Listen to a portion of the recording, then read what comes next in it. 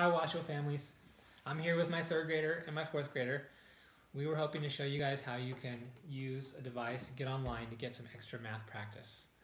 And so let's start off. What we're going to do first is we're going to actually go to the Washoe site. You ready? So here we are, we're on the Washoe County School District site. And then Abby's going to look for the Students and Parents tab. And then she finds under E, enVision Mathematics.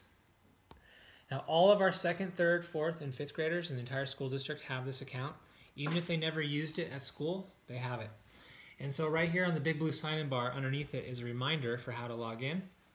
And this is important because it's a little different than the way they logged in at school. Since we're not on a district machine, we have to have this Washoe and the backslash with their student ID number. You can find their student ID number in IC if you don't have it, or you can ask their classroom teacher. The password is unique. Every student set their own. It stays with them.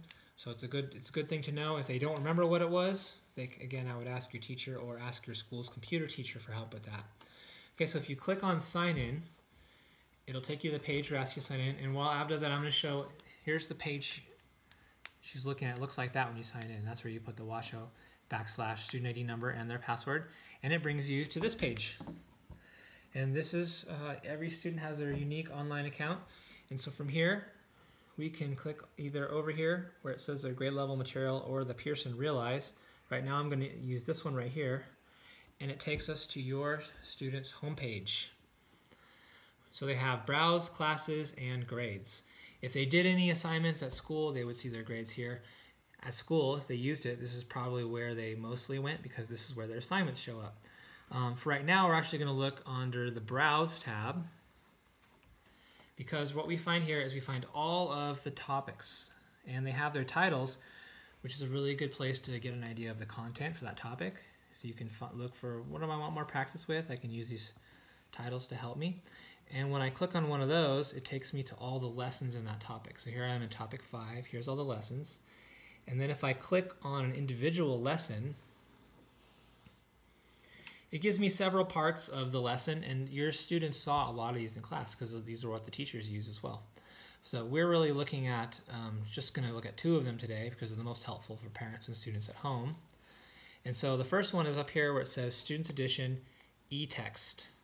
And so the e-text it's this. And so if you've seen maybe you haven't seen the whole book, maybe you've seen some pages, or maybe the books come back and forth, but it's their practice book that they use. Ours are stuck at school, so that's why we're looking for them online today. And so if we click on the e-text, let's see, do you already have it up? Yeah. It brings you to exactly what's inside that booklet. And so it doesn't always bring you right to homework and practice. You can use these back and next to scroll the pages here, and we found the homework and practice page here. Also, I'm going to go back to the lesson level. Let's see. Where was that? Here. In the lesson level, if you go down to the very bottom of every lesson has this video right here. It's called Another Look. The Another Look video shows the content from that lesson and shows what students need to do to be successful with that lesson, and breaks it down. They're usually about 2 to 3 minutes, so they're not too long.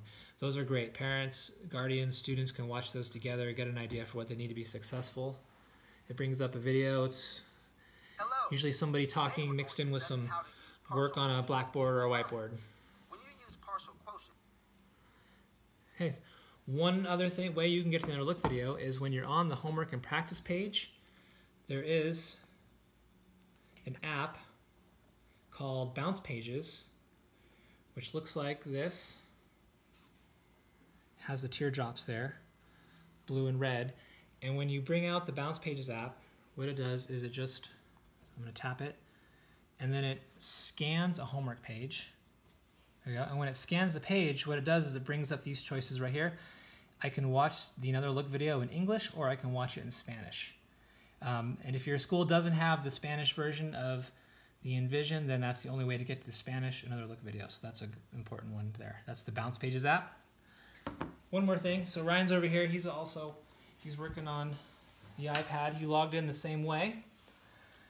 He's on a slightly different version, which I can show you how to get to that. Let's see, so here is his home page, right? And then we used the Classes tab, which brings you to this page here. And so these are his assignments he had left over from school. but over here on the right we have some choices. This is the same student workbook we were just looking at. There's also this choice right here. It's the active ebook.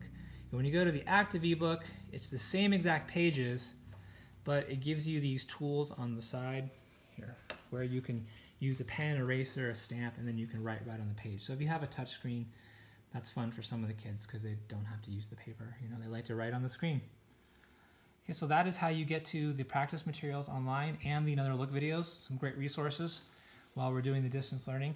Have any questions or comments, please put them in the comment section below and we'll do the best we can to help you.